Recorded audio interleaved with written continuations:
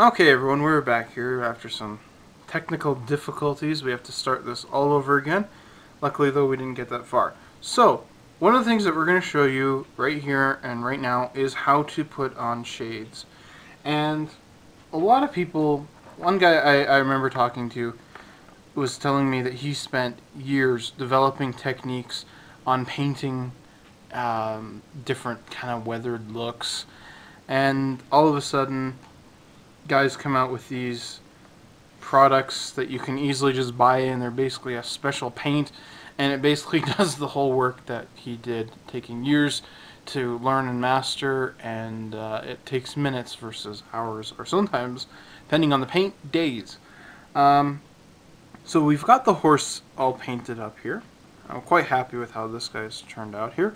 And we have the samurai. We're going to be painting them here. So we've got a couple of Citadel shades to show you. So here you've got your tiger, panther tank, whatever it may be, in 35th scale or whatever, and you have the figures. Now you go and look online, how do I paint up the figures, and you find tutorials on how to paint the eyes, you find tutorials on how to paint eyebrows, hair, all this stuff. You just want the figure to look a little bit better than just a plain flesh tone. So I'm going to show you guys here some really cool products that you really should have in your modeling arsenal. Whether you agree with Citadel and Games Workshop or not, you should own these paints. They are very, very cool. So the first one that we're going to show you is, they're all called shades, so they're a wash. I don't know why they don't call them a wash. Yeah. Be unique. Yeah, unique. Like their names. Yeah, the names are the worst part. This is Reichland Flesh Shade, okay? That's not Reich as in Third Reich, that's R-E-I-K. And this is for flesh tones, right? Mm-hmm. So, the first thing we need is your base coat of a flesh tone. I'm using Flat Flesh from Tamiya, and the figure here. So here's my samurai. So what's the first thing we do? Grab the smallest brush you have. Because he's 72nd scale, right? Mm. Okay. And ready to paint? Yep. Give it a good shake. The paints don't necessarily need a shaking. It's more in line to get it into the tray thing. Up in the top here. The little catch. Okay.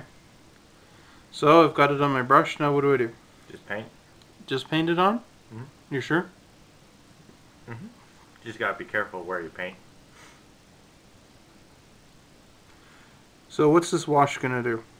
It will highlight and darken the features of the face.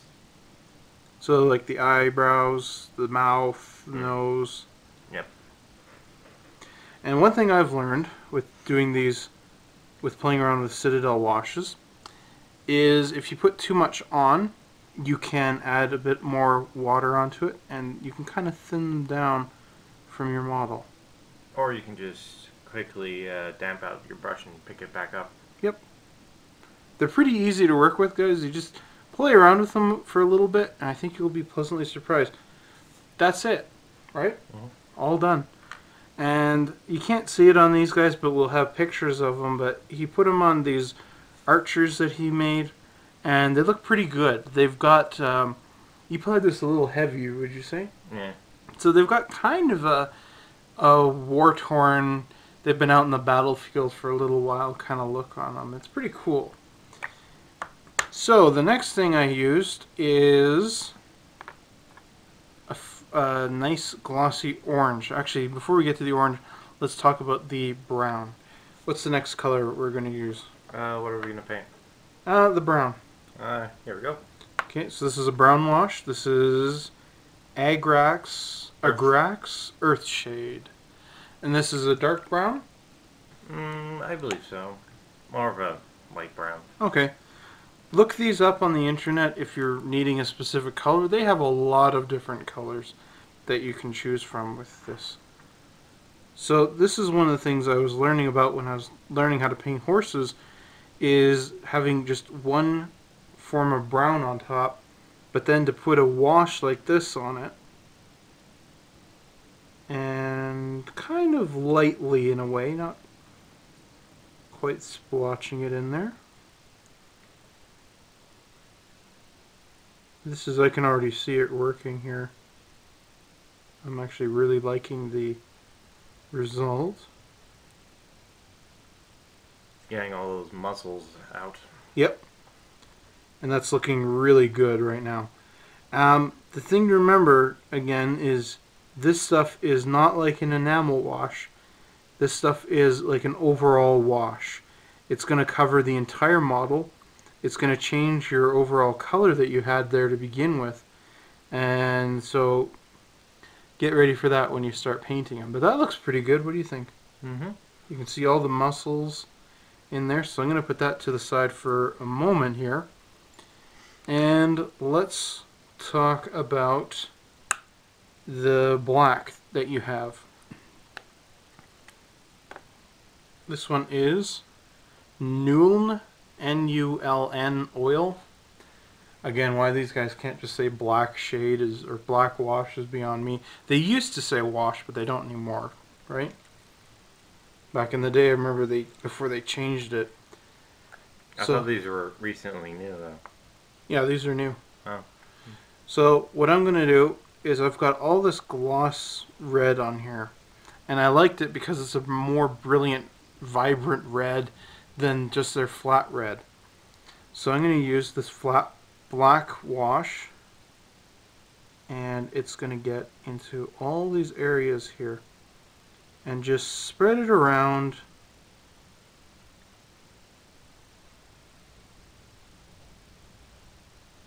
Over all the decorations there.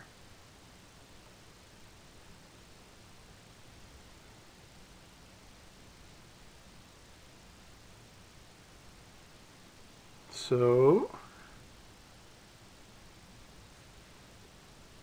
a little bit on the back. There. Get that little bit you got there. Oh, this is what? Now you just spread it onto Oh, I the see horse. that. Okay, there we go. You want to get this paint before it. If you make an error like that, you want to get it before it dries because it'll just dry up. And sometimes you have these big splotches, and part of it will dry up, and then you wipe away the paint, and you'll have this little circle in the black area. So it needs to dry more flat than depends. in thick layers. Yeah. Typically, okay. And the last one that we have that you've used is Bile Tan Green. Now, you bought this for orc painting, your orcs, right? And it looks incredible on them. So as just a sneak peek, can we see the stand there, the whole thing? Yep. So what green did you use first? I used a Citadel Lair green called Moot Green, which is a light green. Mm-hmm. And then you put the green wash on top of that. Mm. And that looks really fantastic. That's pretty good just to go by that. So we're gonna cut this video short here. This is how to use these washes, guys. They are fantastic products. I really can't get over that. I don't like the pots. I don't really like their paints as much because they're very hard to thin down for airbrushing. But these little washes or shades are really incredible. They are so much fun to use, and they take your model to a whole new level by just adding a little bit of detail. The next step is the second to final step here, which is applying grass, which we'll get to later. And after I've shaded up all these figures here. So we're going to go do that right now. Mm-hmm. Anything else I forgot? Not that I can think of, no. Okay, good. So this will probably be the final step before I get to the, final overall review of the video. This is something I've wanted for a long time, and it's harder to find over here for some reason in the style that I want it. This is called static grass, and it's very, very fine strands of plasticky hair. Now, when I did stuff like the Zvezda, Hawker Hurricane, and DC3, I used stuff called flock grass, and it's basically sponge, and it's kind of ground up in a nice green color, and I think it looks pretty good. But I like this static grass a lot more. And it took me a while to find this stuff. I don't really know why it was such a challenge, but yeah, they only have it in one color here. Citadel here makes it in exactly the way I want it, where it's got, I think, about 2 shades of green. It's got a brown and a yellow, so it has more variety of grass. A bit expensive. This was a $10 bucket of grass, so that's kind of the only drawback. But I'm probably actually going to buy another one. So I'm going to show you guys again how to do grass and stuff. And this is Elmer's Clear Glue. It is white glue. It is a nice acrylic, and I like it a lot still.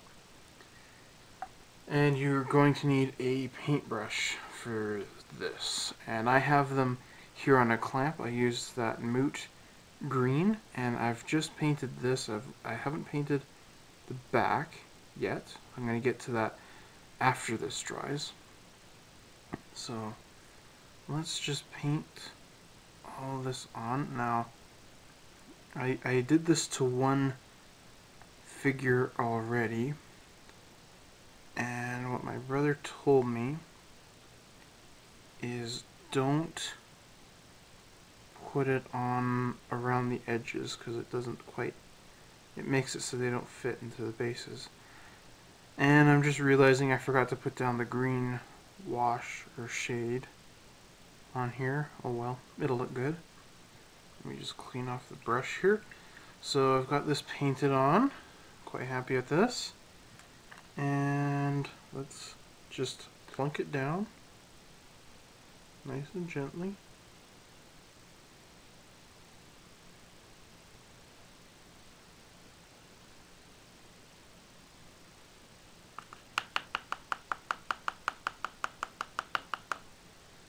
Kick off as much of the excess. Now, here's something kind of crazy you might not have thought of with static grass, is to, if you can't really do this with a train layout, which is, you know, kind of what this stuff is meant for, but we can here, because it's on a little base like this, is let it dry upside down, okay? Because the acrylic is, because it's acrylic glue, it's going to take a little while for this stuff to dry. And what the hairs are going to do is they're all just going to fall down, and it's going to make it look like the grass is standing up. It's going to be kind of cool. So here it is. It's just this little ball, and it looks terrific. I really love the look of this stuff. I think it looks like nice grass, and yeah, it's a bit expensive. This box was $10, and it's not a lot in it. This is actually, you know, I used it on one tiny little base, and this is the second time I've used it. So this is about how much you get in the whole thing. So I hope you've enjoyed that. That's the static grass. So next, you're going to see a nice little slideshow and final overthoughts and review of the product. I was misinformed. There's going to be one more part. I forgot about the decals and the flags, so I thought I would do this really quick just to see what they're like, so you can see what to expect. I'm only going to use microset and microsol because previous uses with these decals, they're pretty good. I haven't had any problems with them. So they're ready to go. I've got the flags painted up here. Nice, just flat Tamiya yellow. And I'm going to add a little bit of microset on these. And like I said, they shouldn't need a lot, because they're pretty small.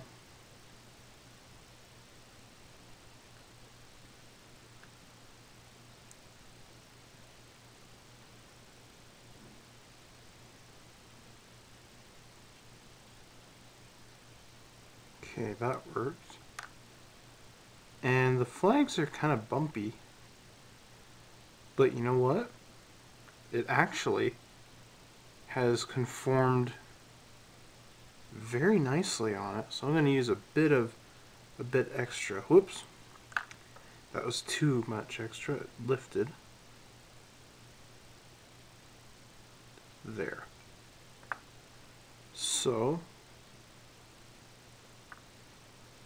that looks beautiful. I'm really thrilled about that.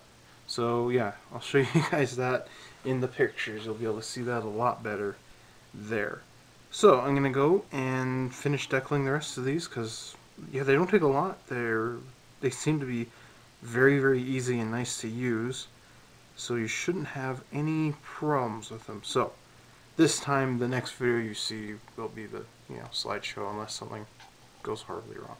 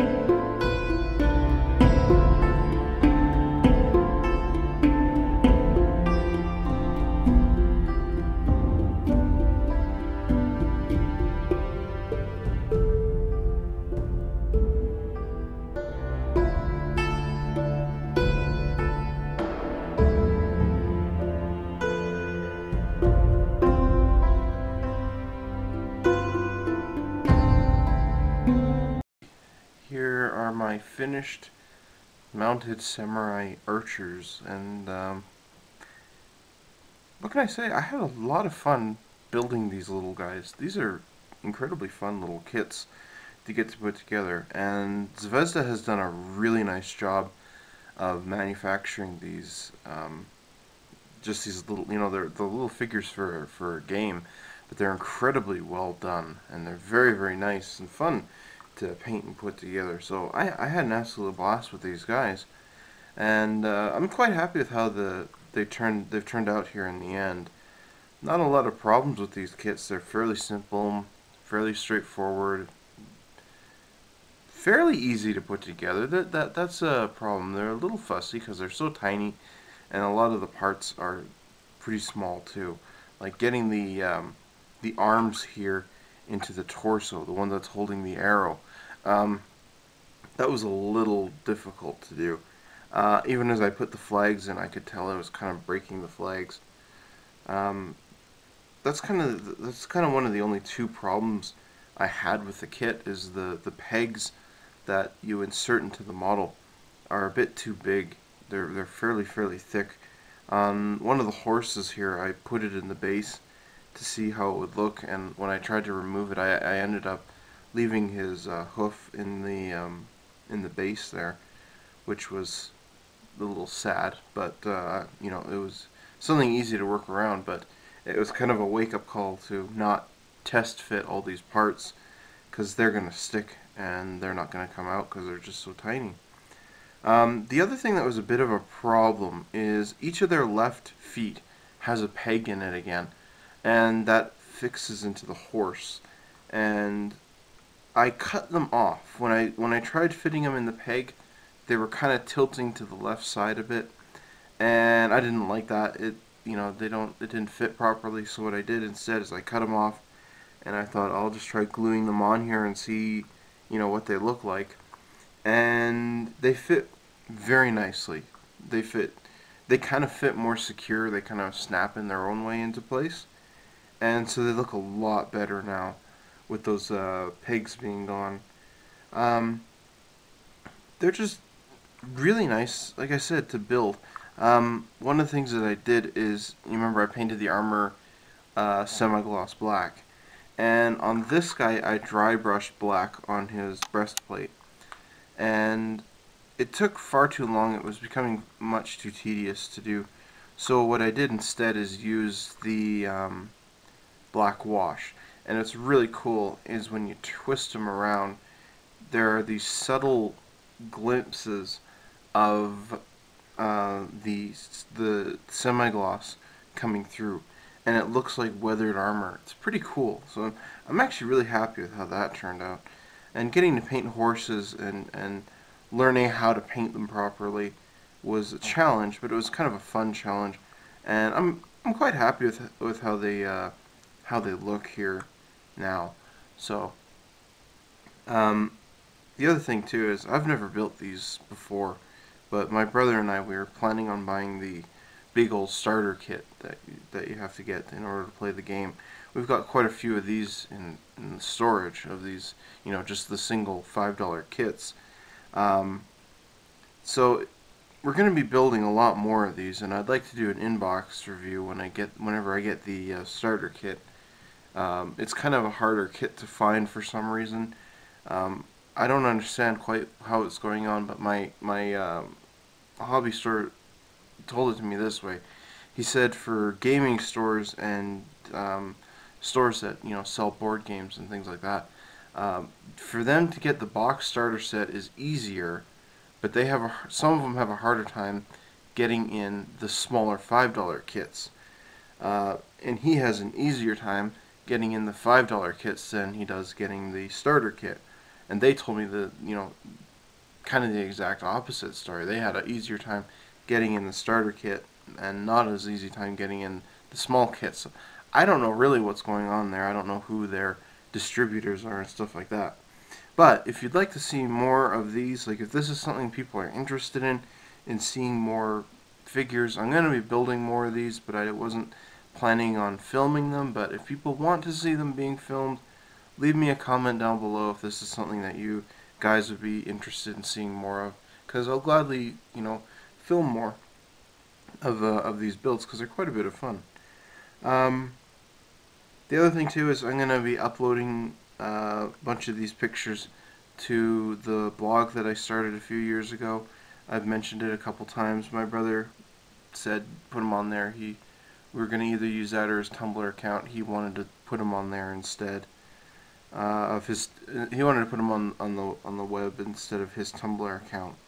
So we're gonna do that. So there'll be a link to that down below, and whenever we keep building more of these guys, we'll just keep uploading and updating pictures on there. So you'll be able to see more on there whenever you get a chance.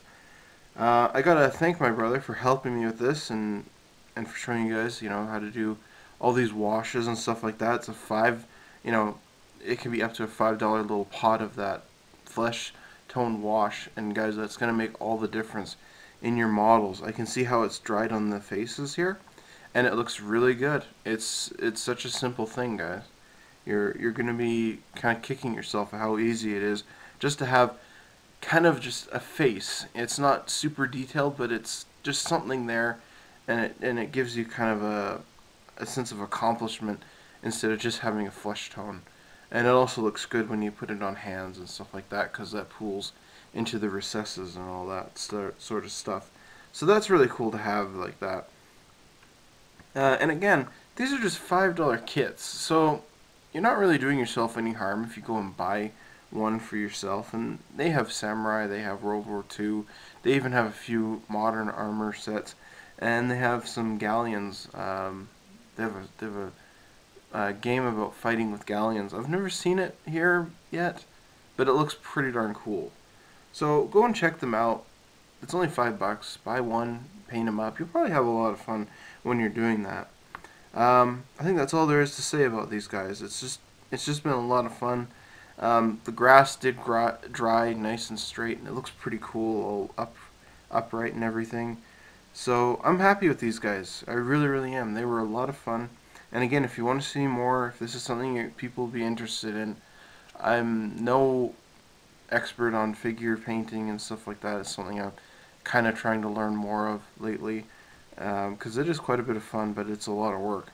These took me about a week to paint, but it's well worth it because it was a lot of fun. Anyways, guys, I'm going to cut the video here now. And thank you guys all for watching. You can leave your comments down below if you have any. I love to read them. This is Rubs at Cloud9. If you haven't learned anything, at least I've taught you what not to do. See you guys later.